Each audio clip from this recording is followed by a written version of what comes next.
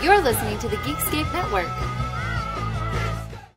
Time to fire up the VCR. This one's my favorite.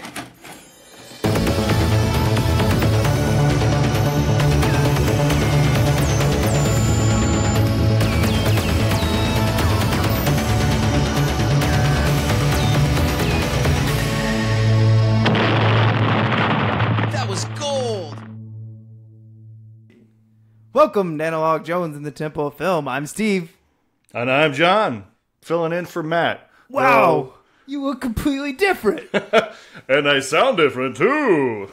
All right, this week we are doing a Kathryn Bigelow back-to-back, I don't know, double feature? Double feature, I think, is a good word. Sounds good. And we're starting off with the most radical movie ever made, Point Break. Yeah, bruh!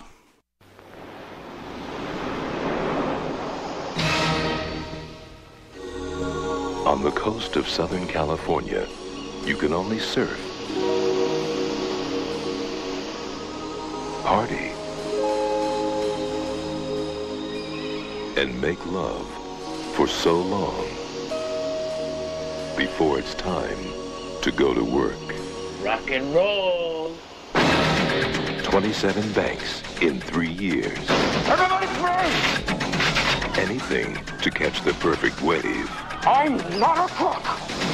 Patrick Swayze. Man, makes me think twice about putting money in the bank these days. Keanu Reeves. So you think I joined the FBI to learn to surf? Point Break. Adios, amigo! 100% pure adrenaline.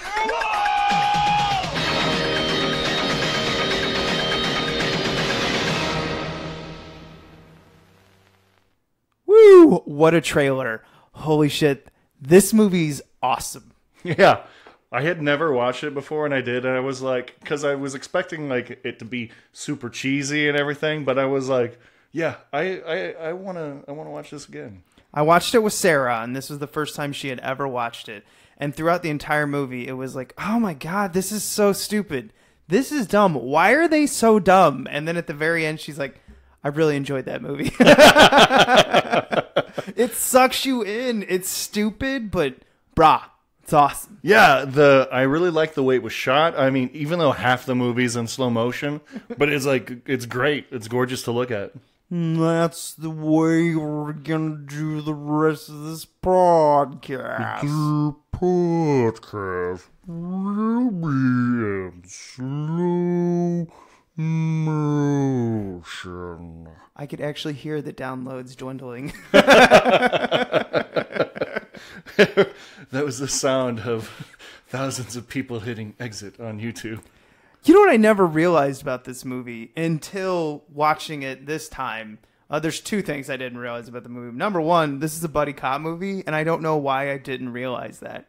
And yeah, I didn't make that connection until you said that, actually. Now, if you had to hang out with one man the rest of your life on an island, you've got three people to choose from. You've got Patrick, well, he's not alive anymore, but if Patrick Swayze was alive, you could choose between him, Keanu Reeves, or Gary fucking Busey. Well, it could be Patrick Swayze because he was Ghost after all. Oh, okay. So he can come back. You can choose a live Swayze as Bodhi, but if you're choosing dead Swayze, he has to always be a ghost and you can never touch him. I think I'll do Dead Swayze because he'll help me make sandcastles like the clay pottery style. Okay, all right. But you can only watch Point Break. Oh, okay. All right, yeah. I'm probably going to choose Keanu Reeves. I want to choose Gary Busey. But I feel like his monologues would not help us actually get off the island. Keanu Reeves would probably build a fucking boat. Yeah. I feel like Gary Busey would be really fun for about a week and a half, and then it would be the worst thing ever. Gary, shut up. Yeah. I don't want to hear about Yeah, I'm this. angry. Yeah, Keanu would be the most practical, I believe. Yeah. He's safe. Yeah. Which I can't believe out of all these guys, like Keanu Reeves is the safe pick. Okay, some of the details on this. Directed by Kathryn Bigelow, I already said that, but produced by her husband at the time, James Cameron. And he's known for some movies. A couple. Yeah. Well, we're not going to talk about him. No. Because this is about Kathryn. Yeah. We're on a first name basis now. She heard about our double feature. She's like, I'm reaching out to you guys. Just going to say, podcast is great. Thanks, Kathryn. That was actually an audio cut that Steve just did. And then this is starring, obviously, Patrick Swayze, Keanu Reeves, Gary Busey, and Laura Petty, which is looking fine. Yeah. That was like, I had memories of like, oh yeah, I did have a big crush on her when I was little. Yeah, because you know what? I mostly remember her for Tank Girl. Tank Girl, A League of Their Own. Oh, yeah. She was Kit in A League of Their Own. Yeah, that's actually, she's probably more League of... I don't know. Tank Girl's so fucking weird. Yeah. And I've seen it probably only 5 times, but I feel like I've seen it 100. I've seen it once all the way through and then bits and pieces when it's randomly on. Yeah, that's what happens. Tank Girl's too much. It's too much for the normal mind. It's like a tank bulldozing through your mind. Okay, that joke's going to be erased. Pause for editing. Well, brah, that wasn't your best. Thanks, brah. $24 million budget and made 83.5 in the box office. And speaking of box office, John, in 1991, another movie was huge in July. Can you name it? I'm going to guess it was Terminator 2. Wow! Nailed it! The top 5 movies of July 1991. Terminator 2 Judgment Day, $204 million. Hot Shots, $69 million was number 2. Number 3 was 100 and Dalmatians, but it was a reissue. It wasn't like when they did the live action. Oh, okay. Number 4 is Boys in the Hood. Oh, I forgot about that movie. Yeah. Never saw it, but I remember the title. Yeah, it made 57 mil. And then we had Point Break, which made 43 mil in July. So it must have, I don't know, made the rest in August. Or Wikipedia's lying to us. Could be. Not Wicca. Why? Do you think people just go on there and make stuff up? No, who would do that? There's more people with so much personal integrity. I hope they don't do that, because that would make this podcast an entire lie. There's one guy out there fact-checking everything, making a list. Yeah. It's like, Analog Jones has been wrong 1,043 times. Wow, that's it? That guy's podcast is going to be Analyze Jones. Oh, there we go. Joke works. That's actually the 3rd sequel to Analyze This, Analyze That. Analyze Jones? Yeah. It's Harrison Ford playing What's-His-Face's punt. Yes. We're writing a movie as we speak that 3 people will see. My mom, your mom, yes, and a bum. Our dads won't go see it. No. They're like, no. Not proud of you two. Yeah. I think that's all we need to know. It's about FBI agents solving a case and surfers and like the spiritual. I don't know. Well, I love Bodhi, but I don't understand. He's like, I'm looking for the spiritual ride of a wave. Yeah, he mentions that. He's like, oh, that's called the blah, blah, blah. It's when you're at tune with the wave. And you're like, I think you're just trying not to fall off. Bodhi, when he's making that speech to him, he kind of is like the drunk guy at the party that won't quit talking to you. Yeah. And you can't find a way to politely leave the conversation. Even if you physically leave, he just follows you. Yeah. Yeah. He's just like a puppy. Yeah. And he keeps telling you about his stories, and you're like, I don't care. This necklace I got this from a piece of bamboo. You see, I wiped out really hard, and it hit me in the skull. And so I keep it with me to remind me. Put me to fucking sleep, random dude at a party that won't shut up. Okay, let's move on to the box art on this. Not that hard to break down. Yeah, not that hard to break down. He's on fire, folks. Yeah. So you got Keanu, and you have Patrick on the front cover. Keanu doing the sexy over-the-shoulder look back with his hair all wet. But then you've got Patrick Swayze in deep thought staring straight through your soul. Yeah, Keanu's a little emotional. Indeed. Yes. Emotional indeed. With his, raised eyebrows. Whoa. Then down at the bottom you have the presidents all floating there. You've got Nixon in his classic pose. I am not a crook pose. And then Point Break down there at the bottom. The back, people will have a hard time finding more entertaining thriller. And that is from Roger Ebert, Siskel and Ebert, back when they were Siskel and Ebert. Yeah. You got more photos. You got another shot of Nixon with looking down the barrel of the gun. You've got Keanu and Patrick in the air as they're skydiving throughout the scene in their bro handshake in the middle of the air. One of the most bro things you can do. Bruh. Then I usually read the back. Is that what I do? Yeah, go ahead. Yeah? Okay. The back reads as so. To prepare for this role, Keanu Reeves spent time with real FBI agents, learning how to handle firearms in the LAPD target range, and underwent football training from ULC quarterback coaches. Patrick Swayze, an accomplished skydiver, actually took part in the film's spectacular freefall ensemble maneuver. Then the breakdown of it is relentless action, breathtaking surf and skydiving cinematography, and the multi-layered performance of Keanu Reeves and Patrick Swayze make Point Break a high-adrenaline, visually spectacular thriller. Young FBI agent Johnny Utah Reeves undergoes and suggests of his partner, Gary Busey, to learn if a group of wild surfers is actually a gang of bank robbers. He soon comes under the dangerous spell of the surfers' charismatic leader, Bodhi, Patrick Swayze, a mystical mastermind who will do absolutely anything for a thrill and expects his followers to do the same. That's pretty much it. Yeah, let's go robbing. Let's get some money. First, let's talk about the trailers. And done, because there is none. Fuck! I did see some on YouTube. But the trailers. I'm sorry, I saw the trailers for this on YouTube. Oh yeah, no. Trailers on the thing. The trailer for this is so 90s. It's amazing. Oh yeah, it's great. No, the tape I have is a re-release. What is that? MGM? 20th Century Fox Selections. Yeah, that's it. The original one, I'm pretty sure had to have trailers, but I guess this re-release, they're like, save tape. Everyone knows it. Which is always sad. Man, we've had a really bad string of no trailers.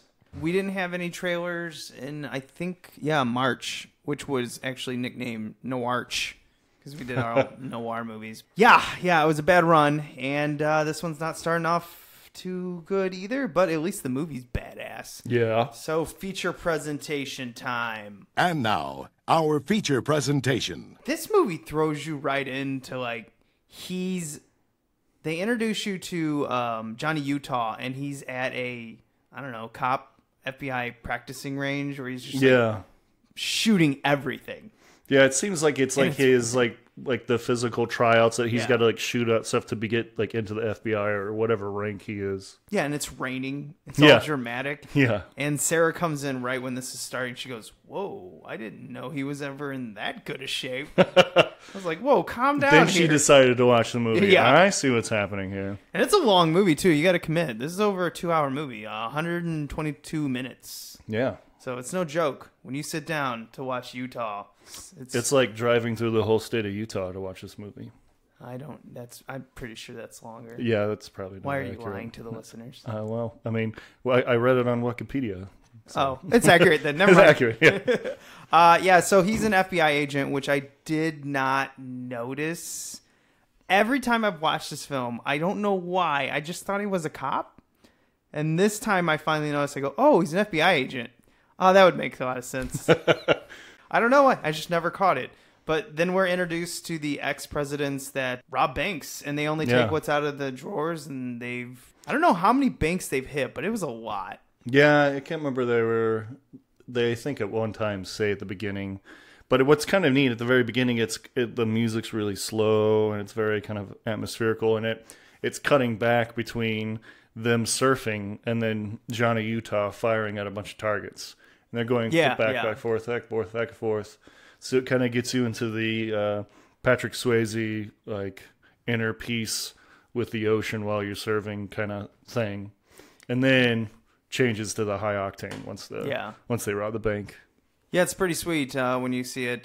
Bodhi plays Ronald Reagan, which was Patrick Swayze, and then the rest of them have very interesting names. Let me see here. Here we go. We've got Roach is Richard Nixon. Nathaniel is Jimmy Carter, and Gromit, is it Gromit?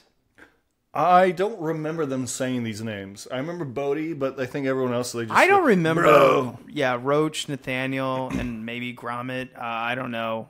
Let's just say Gromit because that reminds me of. Yeah. Yeah. Let's say Gromit. Jeez. Yes.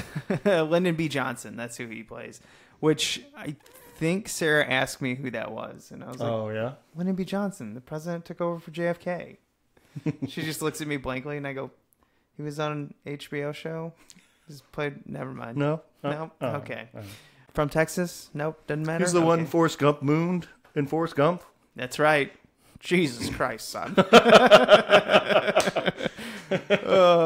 I'd very much like to see that. So he meets his partner, which is played by the lovely Gary Busey, FBI agent Angelo Pappas. Yeah, I think you're right. Pappas? I don't know, some whatever. And he's awesome.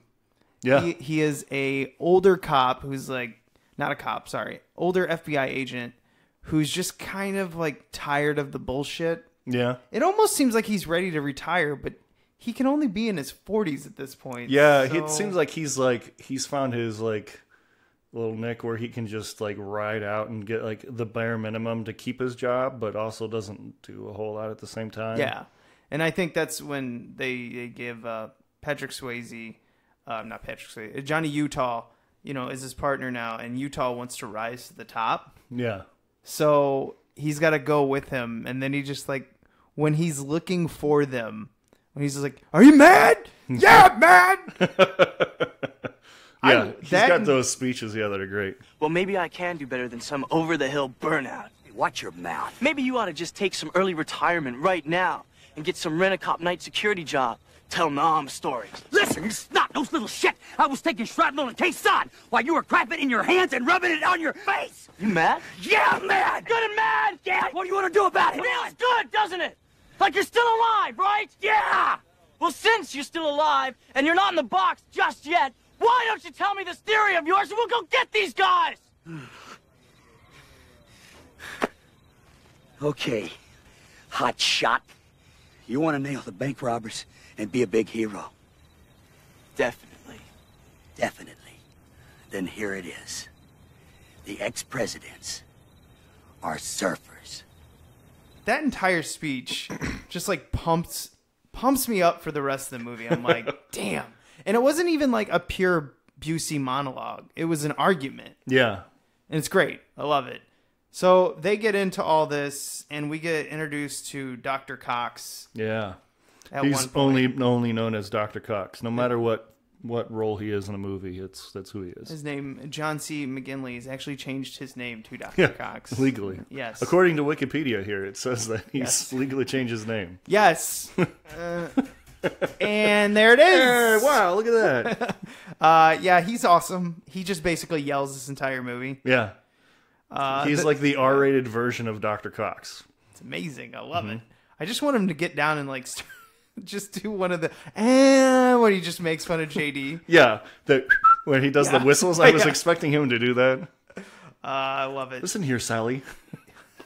So, Busey explains to Utah that he thinks they're surfers because they found like, I don't know, wax and stuff on shoe prints or whatever. Yeah, that was it had all the same compounds from like every. Yeah, it's a bunch of science mumbo jumbo, and I when that comes on the screen, my mind blacks out, and I wake up and I go, "What happened?" What? And so, Johnny Utah's like, "You know what I'm gonna do?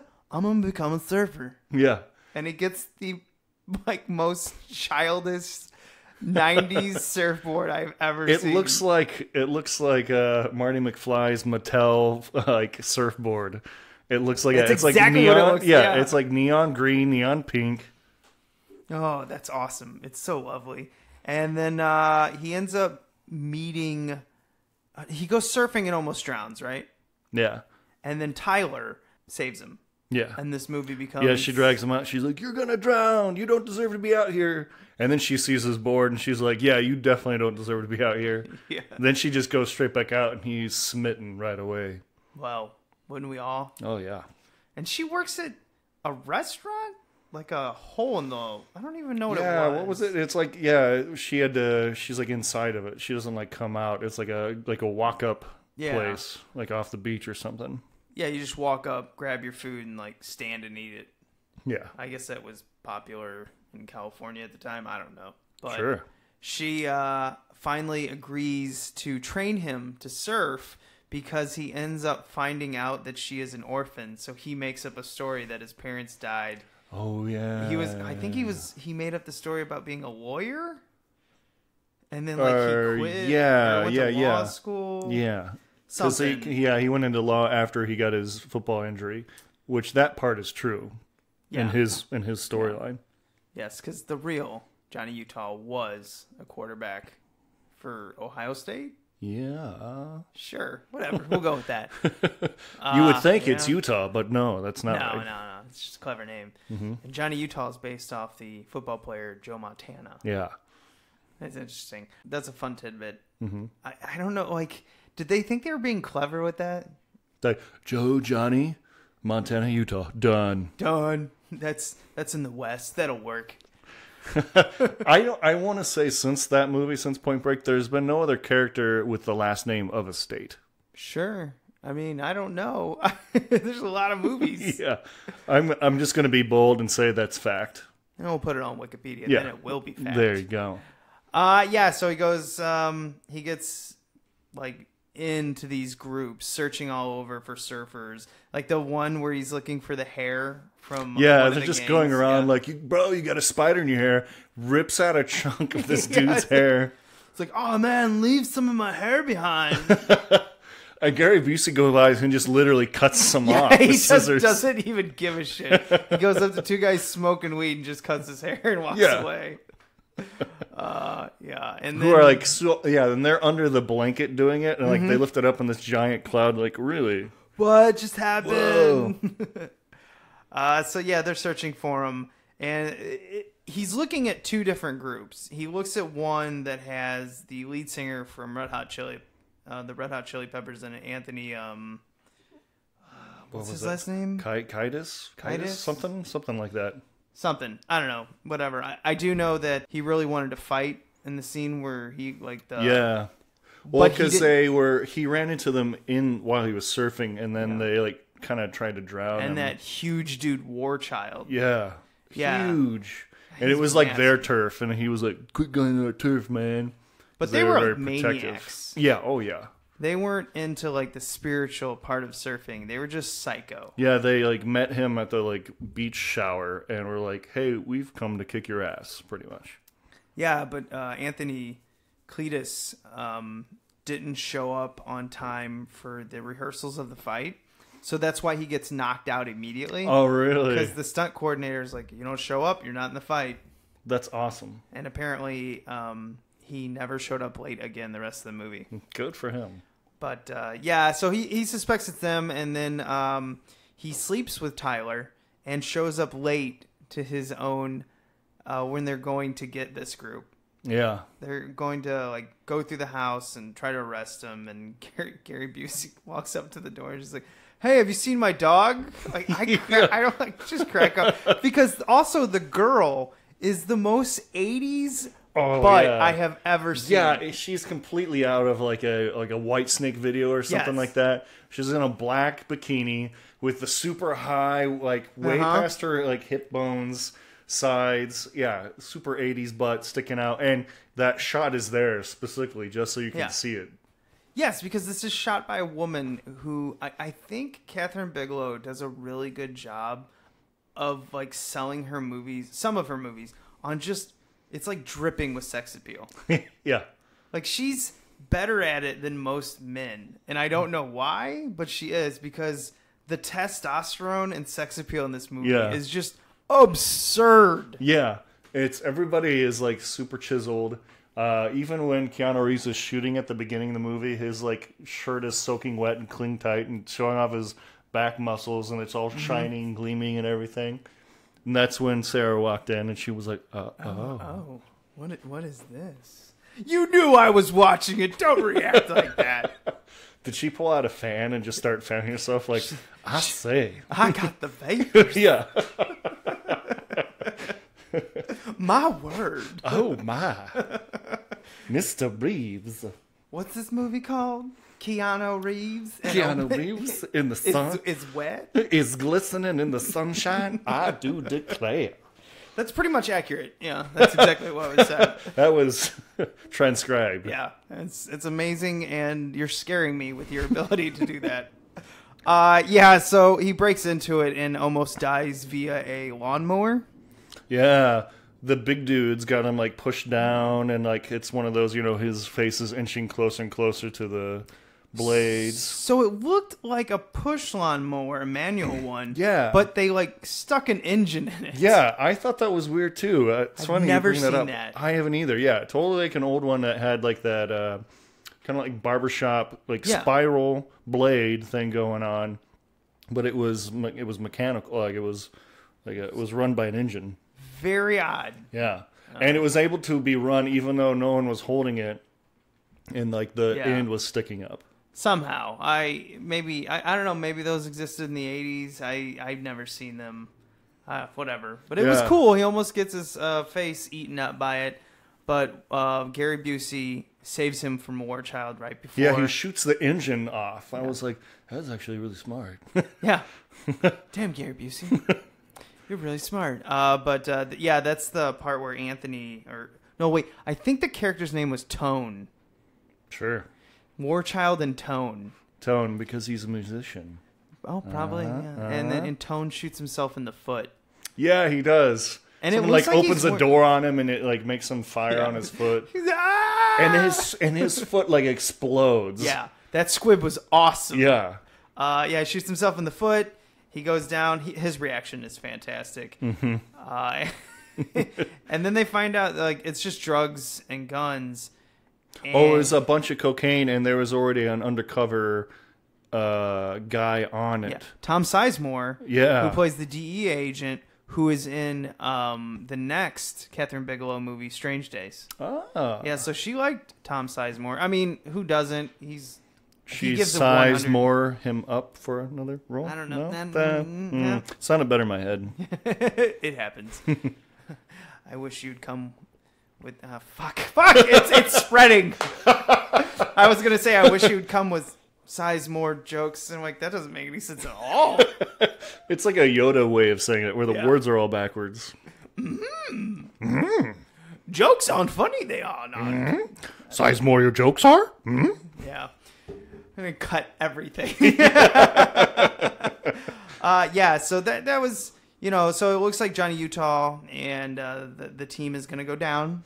Yeah, because they didn't do their homework, and they ruined some guy who had been undercover for months. He had to get his hair cut and get a tattoo. He was freaking out about it, remember? Yeah. Whatever, Tom Sizemore. Get over it. You knew what you were signing up for, Sizemore. When you put that name on the dotted line, you knew you could get that tattoo. So they end up... I don't know how...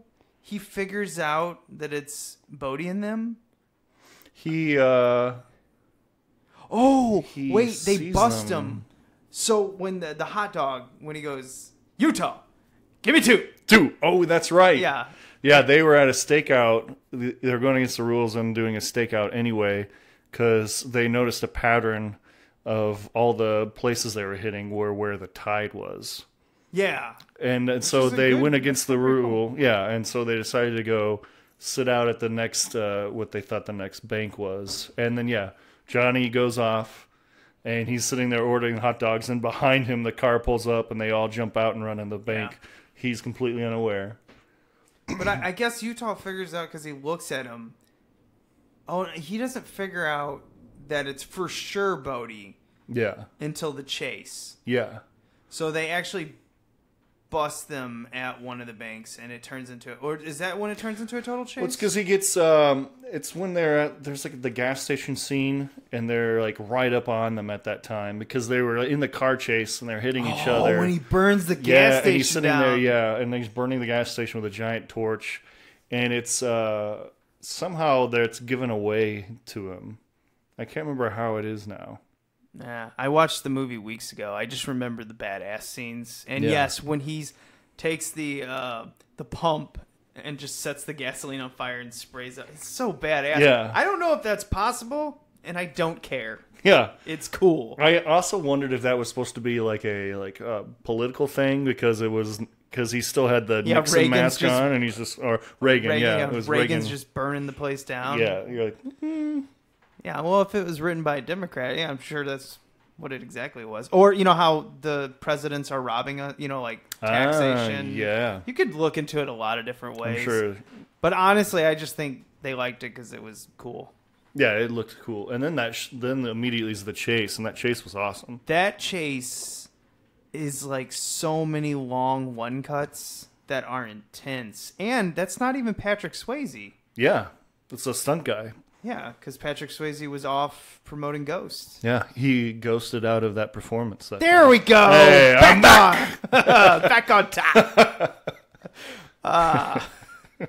Did you think about that one before? No, I just that was for the moment. That one came on you. Mm-hmm. It came all over you. Oh, yeah. Oh, that's not right.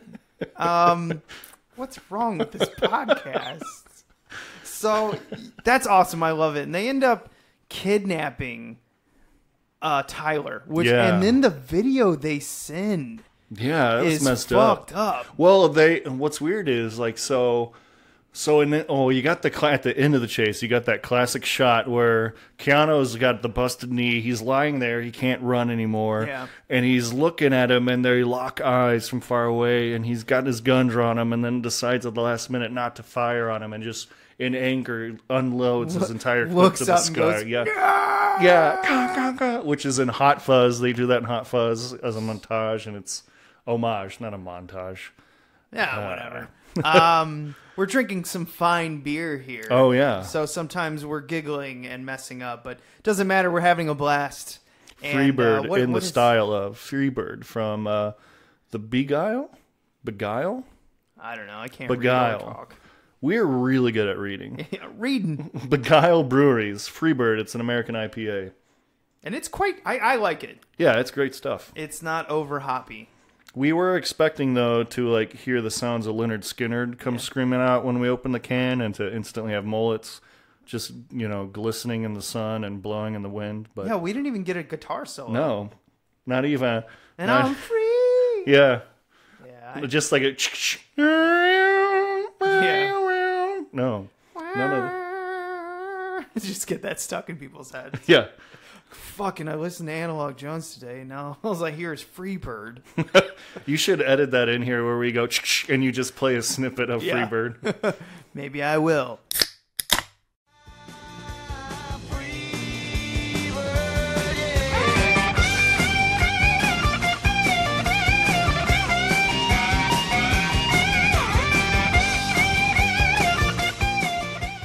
So then yes. they have to take this down for copyright reasons. Yeah, well, if you play about 5 seconds, after 5 seconds, they will fucking flag you. They don't mess around. But they kidnapped Tyler. Well, they had a more bromance scene before that because you're talking about the house party. No, that's before. This is so now they both know that each other's so now they meet up. Johnny Utah goes and meets them. And he's he doesn't know if they figured it out that it was him or not. And there's kind of this everybody knows who each other is, but they're not talking about it. And they decide to go skydiving. You call that a cat and mouse game? Is that what that is? Sure. Yeah. Maybe. I don't know, but everyone knows. But no one's talking about it, and they're all in close quarters. They take him up and they go skydiving. Johnny Utah's never been skydiving. They have a blast. They land, and then all of a sudden he's like, "Hey, let me show you something." And then takes him to the van and turns on this live feed video of her being tied up and all that stuff. Do you remember when they're like, "Oh, you don't trust that pack? Here, I packed this one personally," and they all switch packs. I get what they were doing there, but it just felt awkward. Yeah. Well, you don't like that one? Take this one. No, I'll take that one. It was like all over. And I'm trying to figure out at the very end, did he have the same pack? Yeah, I didn't that was totally like the ball underneath the cups thing. Yeah. And I lost track, but for me, I thought it was because, I think Johnny's looking at like, oh, are they giving me the one that's not packed right? So they're going to kill me. And I think they're making fun of him because he's starting to chicken out and worry about dying. And so they're like, oh, no, do this. No, do that. No, I don't think Bodhi would do that. That's not how you'd kill someone. It would have to be, it's not right. So I don't think Bodhi would do that. He wouldn't allow the group to do it. But he would lie his, dying friend with giant bullet wounds oozing out to jump out of, or to throw him out of a plane. At the very end. Yeah. I don't know that. I honestly, their names, I don't know who they are. I don't know. The other ones, like, I can't, if you showed me, I'd be like, I don't know who is who. Roach? I just know, yeah. Sure. And they're all blonde surfer dudes. Yeah, they all could surf. Yeah. They're actual surfers. That's badass. And whichever one, I don't know if it was, maybe it was, shit. Which one was in Return of the Living Dead? The Christopher one? It wasn't the Christopher. Who was the other guy? I think it was John Philbin. John Landis? John Landis? That's it. No, yeah, I think it was John Philbin. But whatever. One of them was in Return of the Living Dead. And I yelled right when I noticed it. I was like, hey! Look at this! John Philbin, yeah. Yep. They end up trying to pull the last job, but they ended up going to the safe. See, the whole thing that made them like very good at robbing these banks and then taking off and going to the next wave, whatever country, was they only took the money in the tills. Yeah. But for some reason, so they're like in and out of 90 seconds. Yeah, and this last job, he wanted the extra money. I don't know if it was because he was trying to get to the ultimate wave in Australia. It seemed that way. Well, yeah, that wasn't necessarily clear. No, I don't think it was either. He just like wanted the ultimate score, I guess. Yeah, I think he was just trying to up the ante and make it more like of a thrill ride. And there happens to be a undercover cop or an off-duty cop. I don't remember which one. Who's on the floor. He tries to stop him. He ends up dead. I think the security guard ends up dead too, maybe. Yeah, he's lying next to the security guard and he's like, all right, I'm going to go. And he go, you got my back? And he's like, no, man. Yeah, because the undercover or the off-duty cop shoots. He shoots and gets one of them. I want to say he shoots Roach. I think Roach is the last one. Okay. And who ends up, jumping out of the plane with basically dead. Well, he's known because Roach, one of them is left dead there at the. So that's got to be Lyndon B. Johnson dies. Yeah. Gromit. Okay. And then, because then it's when they're at the airfield, he walks out and there's like the fire between Gary Busey and all them. Okay. And then he gets sewn in the plane with the bullet wound then. Okay. So the other cops come, and basically it seems like Keanu Reeves, Johnny Utah, is going to lose his job. Oh, yeah, we didn't say. So because they've got Johnny by the balls in a way, because he doesn't want Tyler to get hurt, they're like, you have to come with us. And once you help us do this job, we'll, let her go. Yeah, Gary Busey and Utah go to the field strip, or go to the airstrip. Johnny goes on them with that heist with the president. So Yeah, he's not has wearing he's not wearing a mask. He's not becoming part of the gang. He's like forced. With them. Yeah, he's forced to be, and then so he gets busted for that. Yeah, but when the cops come and like he had his vest on, that's why he survived the gunshot wound. Mm-hmm.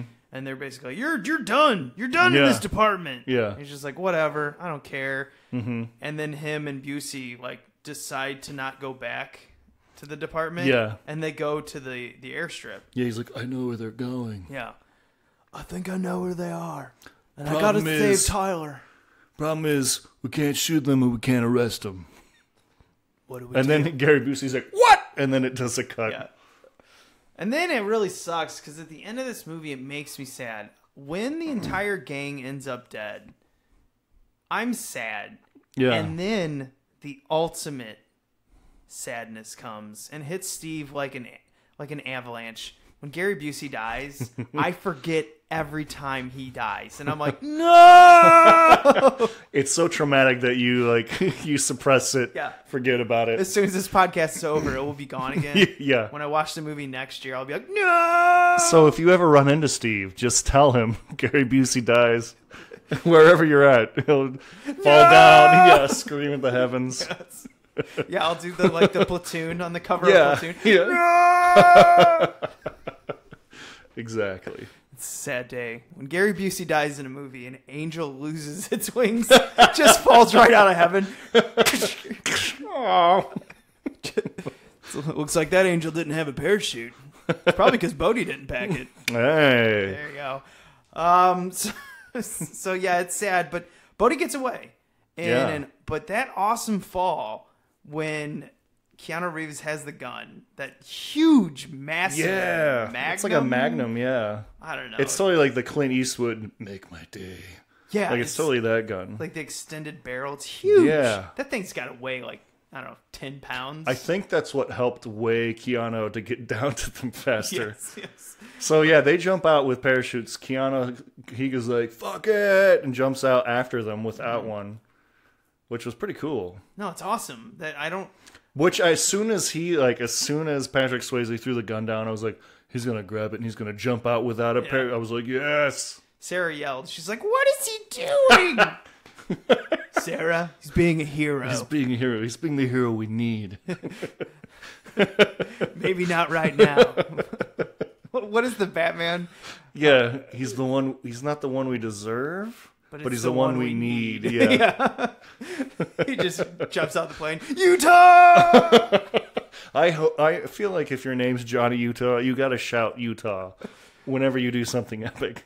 Or like his teacher when they're doing roll call. It's like, Utah! Like every time. And he just raises his hands like... Yeah, I'm pretty sure I'd get fired if I was a teacher. I'd just yell everyone's name. Or I would find somebody's to mispronounce on purpose, and they would correct me and be like, oh, and then the next class they'd still pronounce it wrong. Yeah. Well, yeah, you would definitely do that. Mm-hmm. They end up pulling the chute at the basic, I don't know, the last Yeah, he's 1,000. counting down. You got 6 seconds. I'm pretty sure they'd be broken. Oh, yeah. Don't they crash into the water? No, that's... Was that the first jump? Yeah, that's the first jump. Yeah. This one, they just crashed the ground. I'm pretty sure everything would be broken. Yeah, because the minimum, and they made it sound like they did it just hundreds of feet in the air. Yeah. And they even look like they fall really hard, too. Yeah, whoever the stunt doubles were, I hope they got paid well. Oh, yeah. That looks painful. They paid for each knee replacement. Yeah. Ouch. So they end up getting Tyler back from whatever, the crazy guy who records him, which I think he was in Wayne's World. Oh, like one of the roadies? Yeah. I think you're right. Yeah, and maybe Airheads? Oh, yeah, maybe. I think, maybe. But he looks unhinged in this movie at certain parts. Yeah. He's like, you know what we gotta do? We gotta kidnap his girl. Oh, yeah, doesn't he kind of, Patrick's character, Bodhi, talks about that. Yeah. He's like, he doesn't like it. He's talking about, he's with Johnny, and he's kind of talking to, introducing them from afar. And he's like, that's Roach. He's a little this and little that. And then he's got this way, so they, balance each other out. And it's all... Yeah. He's doing all his introductions, which we didn't even, but we'll get to the end of this. We go fade to black. Bodhi gets away, and then 1 year later, Johnny Utah finds him, I'm doing air quotes, on the beach of Australia for the ultimate wave. Yeah. And Utah comes which up, is mentioned earlier in the film. Yeah. That's the ultimate thing. There's going to be a big storm in Australia, biggest storm in 50 years. Storm yeah, every 50 years it comes by. It's actually not shot in Australia, we found out. John and I got the bad news. It was shot in Oregon. Yeah.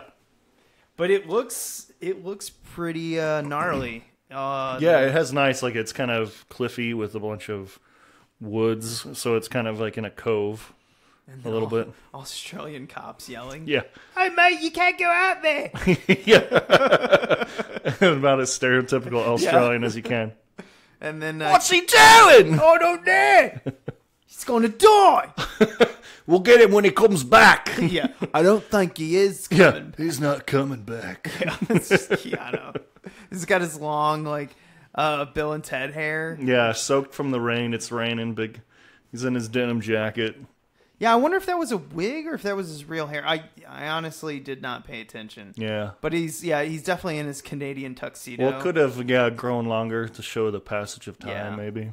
But he's just like, and him becoming more of a surfer instead of his, Yeah, because he ends up throwing his badge in the water. Yeah, he ends up just quitting. Yeah, he's like, "Hey, Bodhi, you can't go out there, man." And he he handcuffs him to himself, and Bodhi's after they fight a little, he's like, "You got to come in," and he's like, "I'm not going." And so they fight, and then he snaps the cuffs on him, and then the backup comes, and he's like, "I can't go in a cage, man.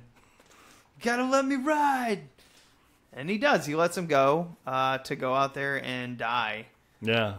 And that's how the movie ends. And it's a rock show. Yeah. He's walking in the rain and then walks like off camera. Yeah. And then you got a wailing 80s guitar solo going on. This is definitely a time when I saw this, I was like, Keanu Reeves is a star. Oh, yeah. And then he goes on to do, like, what, Speed? Speed, yeah. He kind of started him as an action guy for a while. He did Speed and then the Matrix movies, obviously. Mm-hmm. Yeah, I mean, I love him. I love Bill and Ted. I even love Bill and Ted's Bogus Journey. But when you watch him in that, you worry, like, can this guy do this? Like, is he a one-trick pony? And then he's in this movie and Speed, and you're like, this dude's a star. And then he sets the world on fire with Matrix. Oh, yeah. And I becomes still like remember seeing that, like everything seeing that in the theater, my dad and I. He's quiet, and I'm trying to figure out if he doesn't like it or not. And as soon as Keanu comes flying up at the screen and the credits roll, my dad goes, "That was fucking awesome." There's a couple movies I remember seeing in the theater that like gave me theater chills. Mm-hmm. Where I watched them and they just made me a movie fan. One is Jurassic Park. Yeah. Which blew my mind. Mm-hmm. I didn't get to see Star Wars when they re-released them. New Hope when they re-released them in like 94, 95. Okay. The special editions. Yeah. That gave me chills. Yeah. Because I'd never seen it. Matrix. Mm-hmm. And I'm sure there's more. But the end of The Dark Knight, that was one where he is the Dark Knight and he like drives off and it cuts the black. I was like, oh shit, I love movies. Yeah, that's such a good comic. I don't even consider that a comic book movie. Yeah, I agree. It's like a different level of it's like a crime noir. Well, I think because it's such based in reality, but sort of. Yeah, I know what you mean. Mm-hmm. It's like grounded. Yeah. Even though it's ridiculous. Yeah. So, it's a man running around in like $1 million bat suit. Yeah. I'm sure that could happen. He'd be dead immediately. Like his second like bank bank robbery. He gets shot in the face. Like, shit, should have wore a better mask. Yeah. Dude, that was a good idea. You shot him right where no mask was at. Yeah, man. As a kid, I did that all the time, even though I loved comics and I was in love with Batman. Yeah. I always thought, I was like, why doesn't anyone shoot him in the face? That's funny. Have you seen Shazam yet? Oh, Shazam's amazing. Yeah. I think he does that. we don't know if the suit's bulletproof or your face. Shoot him in the face. And he goes, yeah, shoot me in the face. Wait, what? Yeah. Shazam is very good, everyone. Yeah. Okay, maybe we'll talk about that at the end after the museum. Yeah, there you go. Yeah, we didn't talk about the football scene. The football scene just makes me want to be a man. It's kind of like the Top Gun volleyball scene of the 90s. But a little less gay. Yes. Yes. Because the Top Gun scene is just so super gay. Especially when Tom Cruise is in the changing room in his tighty whities. Yeah. And he's like just got his back to the camera with his leg up on a bench. Yeah. Looking at a piece of paper on the wall. And I'm like, why are you doing that?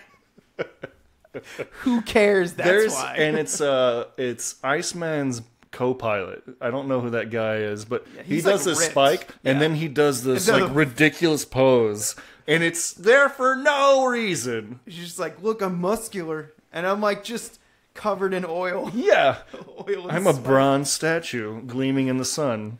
Yeah, that's great. Anything else in this we forgot to mention? There's the party. So, are you talking about the dress? Yes. You're talking about Tyler's dress, right? See. Yeah. Yeah, I didn't know I liked tight early 90s dresses until I saw that one. Yeah.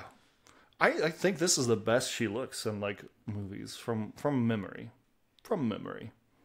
Because this is the most fresh I've seen. Most of the time she's very much being a kind of very tomboyish. unique. Yeah, maybe a little tomboyish. Well, at the League of Your Own. Yeah. Tank Girl, she's got a very unique look. Oh yeah. This one, she's got the rock and roll look. Yeah, she's like, she's changing out of her wetsuit on the beach, and Keanu's just creeping on her. Yeah, I know, he is too. He's just not hiding, just physically standing there staring at her. Yeah. And, she just got the towel around her. Yeah, she puts on like they're not super short shorts, but they're like jeans, just with like a bathing suit top, hops in the back of her Jeep, goes blaring off in her Jeep. Yeah. And he's in a perfect mode for, whoa. And this movie also has like the Beverly Hills. You know, Beverly Hills, they were cops, and like when Axel Foley goes to California, like all the LA cops have all the fancy gear and computers and everything. Yeah. This in the FBI headquarters, like when they're looking for all the stuff, they had all the computers. You could hear them all typing, and they're like, "Oh, that's got doing all the forensic stuff in the 90s." And that was a thing for a short while. Like if you went to California, they had all the cool shit. Yeah. And I feel like the East Coast was like still gritty. You know, like we don't use computers. It's like it hasn't made it all the way out there yet. We don't use computers. We do our work the old-fashioned way. Yeah. Nose to the grindstone. We find clues. Yeah, yeah. And it's just like, what? It's like, yeah, but the computer's better. And it's totally and they did a good job of the juxtaposition of whenever they're at the FBI place, there was like no windows. It was like super dark indoors almost. Yeah. And then when they're outside, it's always bright and sunny and like wide open. And very, very pretty. Everything was pretty. Yeah. Even the extras in the back. Oh, yeah. Yeah. It's like LA's just, it must, like, pretty people just fall off trees.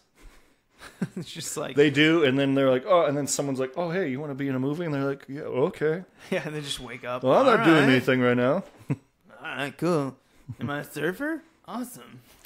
But hey, if you don't show up for the choreography, for the fight scene, you're not going to be in it. What? What time does it start? 8 a.m.? Oh, man, I don't wake up till 2 p.m. I wonder if there's a Chili Peppers song referencing that. Like, I don't know. I hope so. Someone find that out for us. Yeah. I'm not listening to all their songs. They probably have a lot of filler. Yeah. Because you're just thinking of the hits, and then there's, what, 10 other tracks on every album? I feel like they have like 12 albums. Probably. Yeah. Yeah, let's head off to the museum. Are we ready? Yeah, yeah. Oh, wait. Before we do it, no, we should read off the 10 awesome facts that we got from YouTube. This Australian guy does like 10 things you don't know about a movie. It's kind of like there's another, it's like CineFX or Looper or something like that on YouTube. Yeah, does 10 things you didn't know, probably. This movie originally was going to be based on skateboarding. Yeah. They're way too old for skateboarding. Yeah, I agree. And it wouldn't have fit in with like his character. There's no like guru, like inner peace guy on a skateboard. Well, yeah, I feel like the spiritualism comes from the water. Right. There's something about rebirth with it, I guess. Maybe, I don't know, like it cleanses you. Yeah. I feel like, a skateboarding just doesn't think, it just, leave that to the turtles. Yeah. Yeah. The original title of this was either going to be Johnny Utah or Riders of the Storm. Which, and they said like it can make sense because they're talking about the 50-year storm. Yeah. But then you'd have to use the Doors song. Yeah. It's just really slow. Not paced for this movie. No, this movie's fucking rock and roll. Yeah, high adrenaline octane, looking for the next like thrill. Yeah, and Johnny Utah doesn't make any sense because this movie's just as much Bodhi's. Yeah, definitely. So they ended up calling it Point Break about halfway through. And I think Point Break is like, that's a surfer's term of where the wave is at the time. I think like, when it actually hits the water, when the wave touches the water. I love at the end of it. I think that's the Point Break. Two Midwestern guys talking about waves. We don't know shit. Originally, Charlie Sheen was going to be played by... Well, originally they were going to shoot this movie all the way back in 87. Yeah, it took a while for it to go through. Took a while to materialize into what it is today. But it was going to maybe be played by Charlie Sheen, Johnny Depp, Val Kilmer, or Matthew Broderick. And I think Broderick was the favorite in 87. Yeah, coming off of Ferris Bueller. Yeah. That would have that would have been a total different movie. Originally, Patrick Swayze read for Johnny Utah, but didn't want it because he wanted Bodhi. And then saw the script and then wanted Bodhi. I'm a Bodhi. Yeah, his hair is ridiculous in this movie. Yeah, it's exactly what you think. It's like it's kind of got the darker roots because he's out in the sun so much that it's like bleached the like ends of it lighter. Yeah, it's flowing locks. It's poofy 80s hair, but at the same time, like 90s grunge hair. It's very versatile. It can play both roles. And he doesn't, and like Patrick Swayze is always in good shape, but this one he's like thinner and toned. Like he doesn't look like he's like, this isn't Roadhouse shape, but he's just like really like he has no body fat on him. No, he's so in shape he kind of looks unhealthy. Yeah. That's a weird thing to say, but it does. This movie was maybe influenced by the book, but... Yeah, there was a book. Well, that's not a book called Point Break, but it was another book where the guy, he goes like, quote-unquote, undercover with a surfer crowd to learn about who murdered his sister. Well, I looked for the book. I couldn't find it. Whatever. I'm sure you listeners can find it faster than me because I don't want to look. It was this is a cult favorite too, but I think this movie's too good to be a cult movie. Yeah, I'd say that it made too much money. $85 million. Yeah, because I heard a lot of people say this is a cult classic. I'm like, you made $85 million. Yeah, it'd be like saying like something like The Matrix is a cult movie. That's a monster, but yeah. I mean that's extreme, but like I just think at a certain point when you make when you make your money back, it's usually not a cult classic. Yeah, that's a good rule of thumb. Surfing is this is my note. Surfing is hard. Swayze broke 4 of his ribs during one of his shoots surfing. So. Yeah, and they all took lessons in Hawaii beforehand. And it was nowhere near enough, they said. Yeah. Which is why you can clearly tell, like, especially for Swayze because of the broken ribs. Yeah. There's like his stunt double plain as day is playing him in some of the shots. Yeah, I bet that there was a stunt double, the same guy the entire time during the chase. Yeah. Because they're both very lean and muscular, and honestly, it looks like it is Patrick Swayze. Yeah, I mean, it's not like it's a completely different looking person, or in some cases where they have somebody of a different sex being a stunt person. It's a close, same type of hair, and it's probably his own hair, all that sort of stuff. I love that when there's a female like action star, and when they do a stunt that she can't do, and they get like the smallest man they can, and you can clearly tell it's a dude in a wig. Yeah. So funny. Speaking of, I just saw that in Blade Runner. Daryl Hannah's character when he goes into the house of the toy maker and she's in that like leotard and she does all the backflips. That's like it's 2 stunt people. One is a female, but she was doing this. They were shooting it and doing so many shots that she got so tired they had to dress up another stunt guy in a wig to do it over and over because she was doing the violent shaking on the ground and doing all those shots where she lands on Deckard's shoulders. They did that shot they took 100 or something takes, so she got so tired that she couldn't do it. He's insane. So because of that, they had to get 2 stunt people to do that. Okay, so we already knew this. They never went to Australia at the end. It was Oregon. We knew it was directed by Bigelow, the wife of James Cameron. Which I hate that when people mention Kathryn Bigelow, they always have to say was married to James Cameron. Yeah, she's won a fucking Oscar. She can be on her own. Yeah, she's done great stuff. Yeah, she doesn't need to have him attached. And they've been divorced since like the mid '90s. They got right after production. They got divorced. So 92-ish. Yeah, I think it's funny that they had their movies come out in the same month of the same year. Mm-hmm. Point Break and T2. Mm-hmm. That's pretty crazy, and they're both top 5 of the month. It's like the Terminator terminated their marriage or something. Hey. I wonder how hard it is to be married. I won't be back to this marriage. Alva. But he did produce Strange Days, which was like made in '98. Oh, weird. Well, I guess they're still friends. So that's good. Well, I mean, yeah, getting good jobs can be hard. I'm sure as a female director at that time period. So it's just like, I'll bite the bullet. Mm-hmm. And maybe they were friends. Who knows? Maybe they left of like, we just can't be together. Maybe that was inspiration for some of the dialogue in Titanic or something. It's like Bodhi and like trying to be a normal person. It just can't happen. Yeah. Those two things can't blend. Go in a cage, man. Can't be in a cage. Marriage is a cage. Can't do that, man. Can't do it. Swayze is in the chase scene. We knew that. Johnny Utah's name was based off Joe Montana. We knew that. Yep. And there was a remake, but before the remake in 2015, there was basically an earlier remake called Fast and the Furious. Yeah. Which cracked me up. I didn't know that until when we watched that. The guy pointed that out, and you're like, yeah, it's like the same kind of plot. Yeah, it's exactly the same. Yeah. It's great. I love it. So let's... Well, there's also Point Break Live. They did a live stage production. Yeah, you found that one. They would essentially cut someone from the crowd to play Keanu Reeves' character, and he would read from a cue card. And the other actors would shuffle him around on stage, and it would just be... And it was a parody. It was like a comedy parody. But it did run, and there was even like a run from like 2007 to 2016 or something. I just feel like that's so fun. Oh, yeah. Like, the movie's just popular enough for everyone to seen it, but also obscure enough so when they would, point out, like, we're going to do the Point Break, like, live show, people would be like, oh, that's awesome. I haven't seen that in such a long time, but it was so good. They get that kind of conversation. But let's move on to the museum.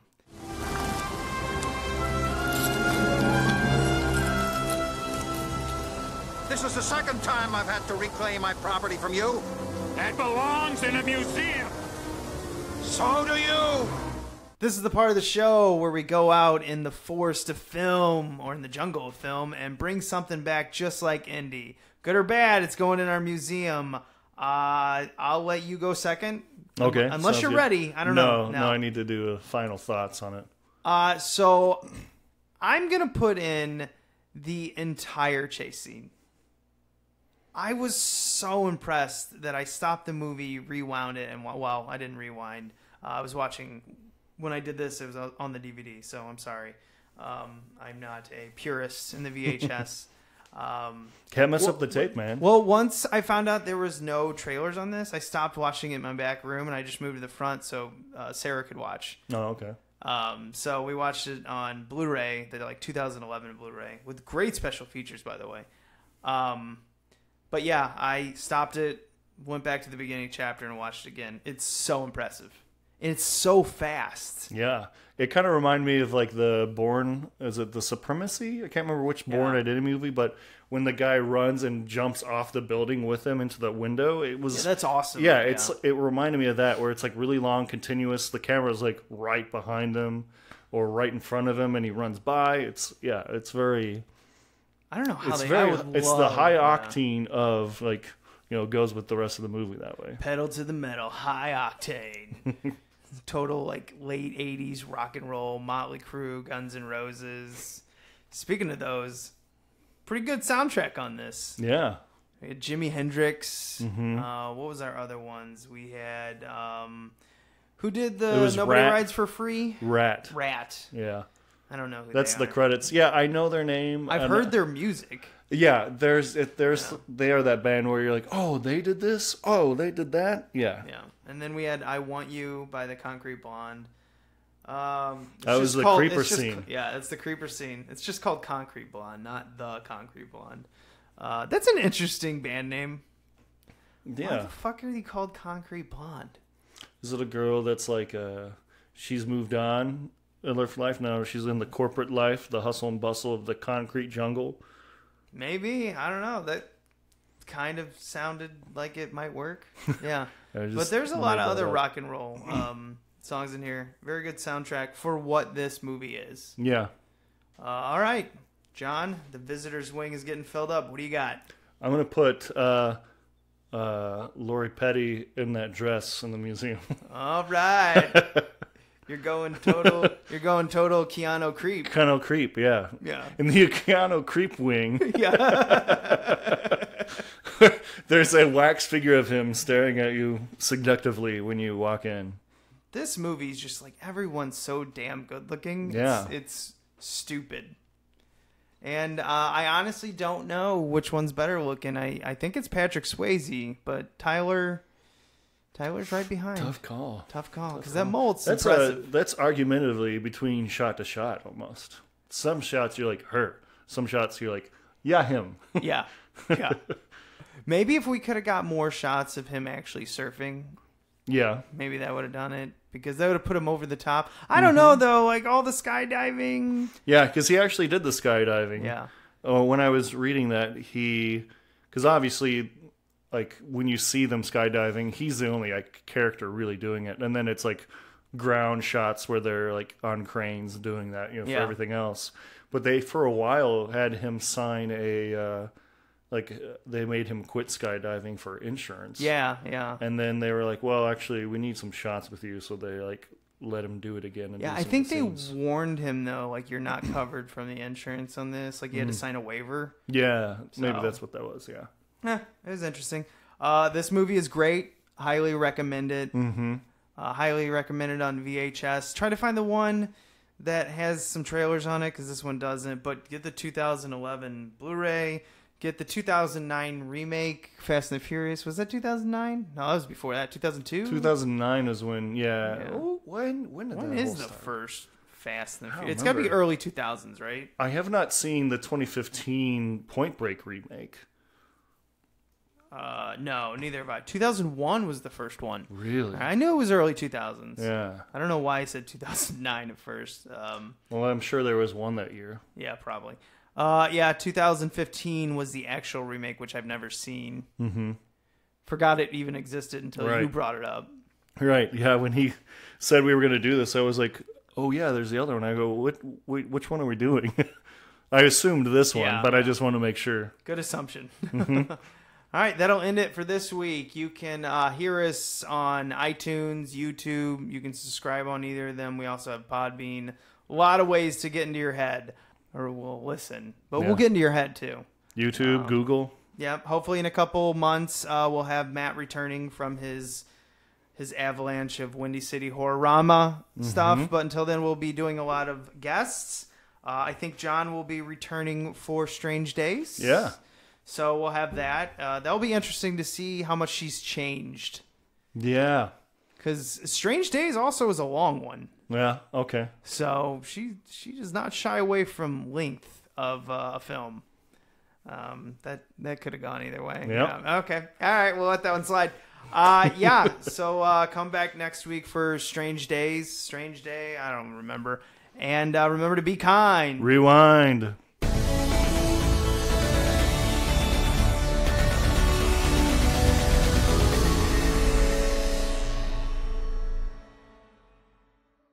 Hey, do you guys like horror movies? I do. Do they always have to be good movies? No way. I prefer them to be crap, personally. Well, then you guys are in luck, because Horror Movie Night is your expert podcast on both horror movies, good, bad, and gooey. It's just a show of three friends. Two brothers and a friend, I think you would call it. But we're all friends here, you know. We're friends. We're all friends here. We goof around, but we talk about movies, but we normally don't actually talk about movies, which is kind of weird. It's a weird dynamic. You have to really listen to understand it. But we put together a show every Friday morning. You can find our show hmnpodcast.com. We're part of the Geekscape Network. We are You know, we're good guys. You should check us out. We're good, silly guys. We're fun. Please like me. Please. That's pretty much the impetus of everything we do, is to be accepted. We want to be loved. HMMpodcast.com.